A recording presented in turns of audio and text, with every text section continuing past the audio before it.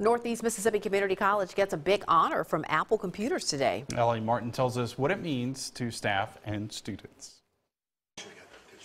Instructors at Northeast Mississippi Community College not only teach students using iPads, but they also spend time in the classroom learning about the latest innovations. I can have both of these open at the same time.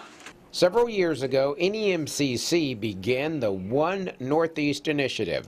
Under that program, each student gets an iPad, and many faculty have dropped traditional textbooks and have created their own textbooks, which students can access on those devices.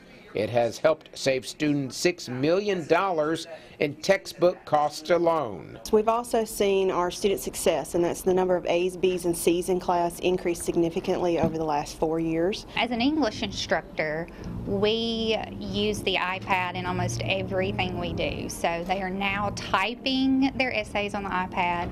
We use apps every day, different apps to edit our papers.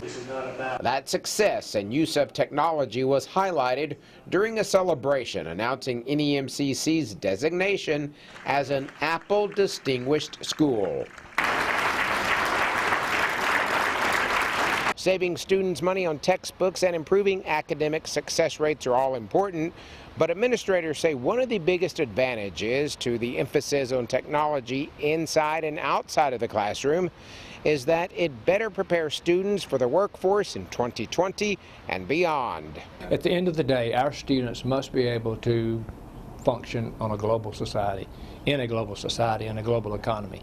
And that's our job as instructors and as institutions of higher learning to make sure that they're able to do that. NEMCC is one of only 8 Apple Distinguished Schools in the world this year and the only one in Mississippi. In Boonville, Ellie Martin, WCBI News. NEMCC was invited by Apple to apply for the Distinguished School Award.